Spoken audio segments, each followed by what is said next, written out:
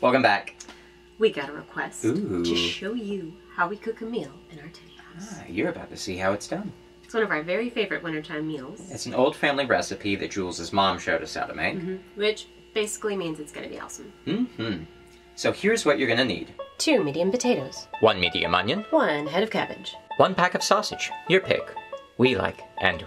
Salt and pepper. Extra virgin olive oil. 1 large non-stick skillet.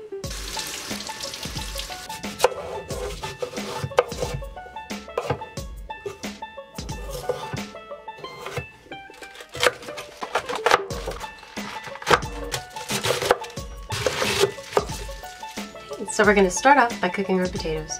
Use about 1 to 2 tablespoons of your extra virgin olive oil.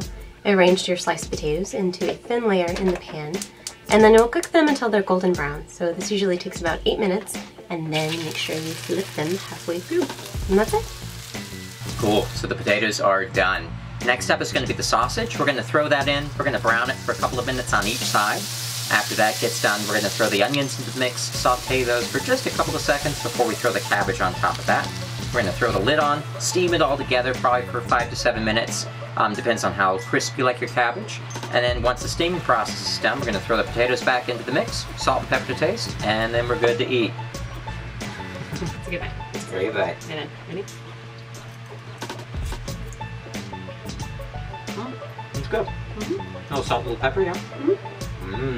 So that's it. Hope you enjoyed. Let us know what you think. In the comments below. Unless you didn't like it. Yeah, And then don't. please. No. Yeah. Bye! Later.